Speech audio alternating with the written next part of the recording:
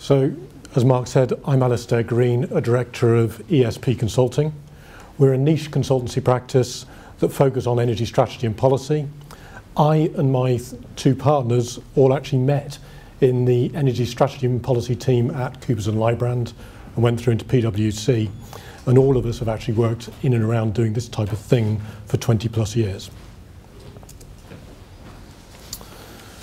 I actually want to look mainly at what could happen to the retail market for electricity and how that paradigm could shift. Because the title of my energy is The New Energy Market. And over the next few minutes, I want to look at that market and what it could be, then consider what would actually make this change happen, if it is going to happen. And the implications of how that change could happen for those of you in this room who might be looking for some growth. I've left a slot in there for an afterthought, but given we're running behind, I might not get to that.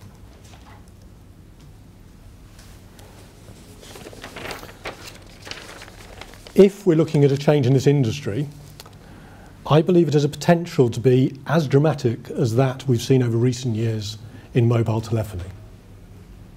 At present, a good energy supplier is measured on price, the accuracy of billing, and his customer service. A few years ago, what we wanted out of a phone was for it to be small, reliable, and have a long battery life. And for most of us, that meant the phone we were carrying in our pocket said Nokia on the front. If you look now, the phone has a far greater importance in our life. It must do social networking, it must do gaming, it must do email. And quite often, it's not a very good phone. The consequence of that has been the Nokia's share price, as shown on this graph, has crashed. Nokia were caught on the hop. Nokia was left behind in this change, and this is showing the impact that happened on its price. The change in the energy market could be as dramatic, with customers looking for additional things to just electricity coming down a wire. Clearly, this creates different roles in the industry, which some of you here today may be looking to fulfill. Government has a role in driving this change, but who thrives in this world will ultimately depend on the customer and what they want to buy. Will he look to buy additional services through his energy supplier, or will he be happy to go into the complex world of biotech and get somebody else to guide him through it? Part of that's driven by what is driving the change. And why now for this change? It's 13 years ago that we first allowed customers to choose where they bought their energy. And over that time, energy companies have built an understanding of what drives customers' behaviour. Because if you're an energy retailer, one of your biggest jobs is to make sure your customer doesn't choose to go somewhere else. Generally, there's a feeling that this is driven by a combination of awareness and pain. Our customers switch to another supplier because they think their bill's too high and because they're actually aware they can do it. A number of people don't do it because they're not aware. Awareness at this time is actually at an all-time high. If we look at the media profile of energy choices to customers, I've got some slides beyond this which I'm not going to go through in the interest of time, but the press coverage this industry is getting at the moment is higher than it has ever been. Yet, if we look at the data, despite that and the fact that disposable incomes are down and energy prices are up, customer churn, i.e. the rate at which customers switch, is dropping. Now, this has told us something about the nature of the energy profile. A lot of the energy coverage we're getting at the moment is messages from the regulator and from government that energy choices are complicated and that the average customer does not understand them and cannot trust their energy company. This lack of trust actually creates an opportunity for somebody. It's actually gone against what government's trying to do, but there's a clear thing here. The customer will not buy from you unless he trusts. In addition, governments and regulators are doing things that will push energy companies in the change. The following slides show some more detail on that, but I'm going to skip that. But in general, at the moment, customer pain is up, awareness is up, the government is pushing this. So the change is likely to happen. I'm going to step through those and move on to sort of the big six, and where are the big six on this? If you do a quick review of the current offerings from the big six, i.e. the main energy retailers, it would suggest they're potentially in the Nokia mindset. They don't see a change coming, with only SSE offering a microgeneration service. However, this actually masks their true concern. Public statements by both Centrica and E.ON acknowledge the importance of the challenge, and in Centrica's case articulates the need to move from energy supply to managing energy supply and usage. Indeed, Centrica, with its bold push on smart metering, can be seen as wanting to be the iPhone of this particular change. Others are also concerned to avoid being the Nokia of this world and are investing at this stage to acquire the competencies of those they see as potential threats. And those are mainly in understanding customers and being able to analyse them. Biggest threat they see is people like Google and Tesco's. So to round that one off and see where I am on time, the change is a change in relationship from somebody selling energy down a wire to somebody almost going into the home and taking responsibility for your energy bill and managing that by potentially selling you a device to generate energy or other stuff. So they say, look, stick with me. My energy may cost more, but the overall bill will be lower. The conditions are there for this to happen. Prices are high and rising, customer awareness is rising, and governments and regulators are supporting this. And the big six are starting to prepare. So on that basis, I'd say the change is quite likely to happen. Now, I'd look to you for time and say, have I got time to do the afterthought or not? Can we do a couple of quick questions and take Yep. advantage of your kindness to sort of get a bit closer back to time? I'm going to kick off with two questions, actually, that came to me. You've identified Centrica as the iPhone. Yep. Who's going to be Android? And secondly, if you're a clean tech business and or you're a venture fund and you've got some cash, where do you put it to take advantage of this market? Right. You might have to remind me of the second question. Who's going to be the Android? Who's the fast follower? There are a number of positioning to make sure they can be the fast follower, especially on say, the smart metering side. If you look rationally from an energy supplier, at the moment they would say they compete on cost to serve. At the moment it costs them around about £15 to £18 a year to actually do the billing and customer service to a customer. Putting in a meter nearly doubles that.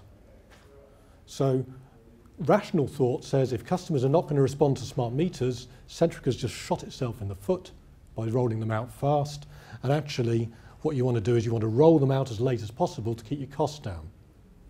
What at least 3 companies I know are sitting on the fence. They're putting in place programs where they're going to put out meters, they're going to watch to see how customers respond to it, and they want to be in a position to put their foot on the gas if it looks like Centrica is an iPhone. So at least 3 of those companies I know are lining up to be the Android. Now I think the last one was... Well, if you're a venture capitalist, and there's a few distinguished ones in the audience, where do you put your money to take advantage of this? And then I'll throw it to the audience. That one's very difficult, I think. If I were looking at the various technologies around and the various government incentives, I'd say the most likely thing that the household will take up will be a heat pump, and that's certainly within policy and the thinking that's going on in the energy companies is the one which is most useful to them and makes most economic sense. You've very well articulated what happens when a relatively complacent supply side suddenly feels the breath. I'm looking at the area of wastewater treatment where not altogether dissimilar situation applies.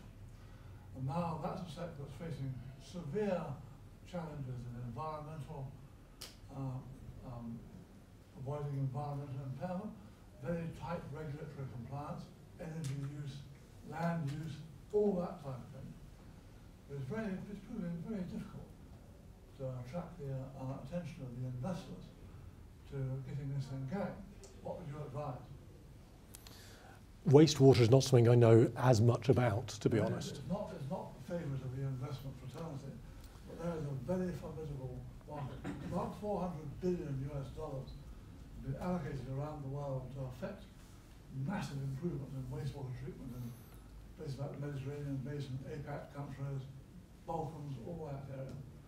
So there's a hell of a market out there. There may be. In this country, clearly there was a regulatory settlement yesterday. Well, the trouble with the UK, apart from Scotland and places like the Isle of Man, we've been hearing about, the UK is very bound by a regulatory fix.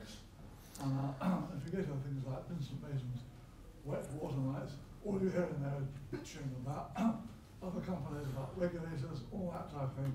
Nobody says, get your ticket and go to Romania or something like that. I mean, to be honest, my experience, when we were at Coopers, we were, the other part of our group was the water strategy team.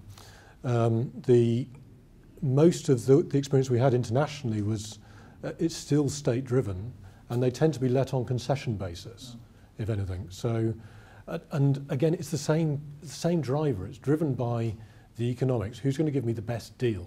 So you'd have to go to the policymaker and the buyer and say, look, the best deal includes these factors, which may be, I don't know, a sewage, an anaerobic digester on the sewage sludge or something, and get them to value that. Otherwise, it's just going to go to the least cost. Sorry, can we move? Yeah. I was interested by your focus on the big six. Yep. And I guess perhaps you could articulate why, in your response to who might be the next Android, it wasn't a good energy or an OVO or something like that. You know, are the barriers to entry, the incumbency factors too high here, and is regulatory change required?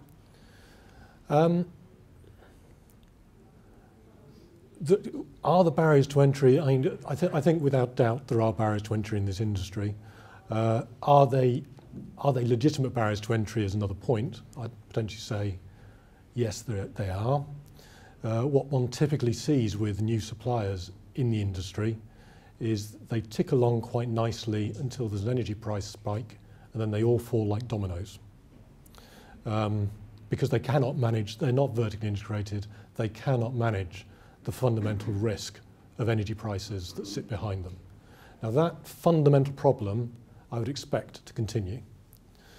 I think there could be new entrants come in that actually split from energy. I.e., the government and regulator and what they've done have got the big six companies to a point where they're whipping boys and they are not trusted at the moment. There is, as someone who's tried to buy clean tech myself, it's a scary market out there. There are loads of you trying to sell stuff. I don't know which of you's good, which of you's bad. I'd really value a trusted advisor who can come in there, and that market is there for somebody to take. Now if somebody can take that and bring the customer with them, I think they can then potentially bring an energy supplier along with them. Because there are other moves which could make the energy become, if the big six don't respond to this, they become someone who's just competing on price. And that actually undermines the barriers to entry, because they will happily then sell to the person who's got the customer relationship. I think we've got, one last at the back. Yeah. Just building on that, I mean, you talk about the need to change or the prospect of change, but directly following on from the last question, there's not going to be any change unless there's reform of the wholesale market of electricity, because the big six can do what they like for decades to come, and new entrants won't be able to get to a position where they can hedge their forward purchasing of power, as you pointed out. So unless some white light's going to come along and offer some incredible ESCO service that enables them to suddenly develop an ability to service 5–10 million customers, we're going to stay where we are. Does it not require reform of the wholesale market? I'm working on reform of the wholesale market at the moment, so it's an area I'm actually unable to comment on, given I'm engaged by DEC. One thing I would say on that is potentially no.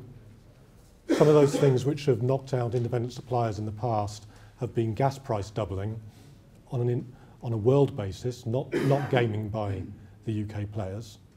and reforming the UK wholesale market will not ensure an unhedged supplier against a doubling in the world price of gas. The other thing I would say, though, is which was my afterthought. At the moment, the big six are not really wanting to be energy retailers. They're power generators.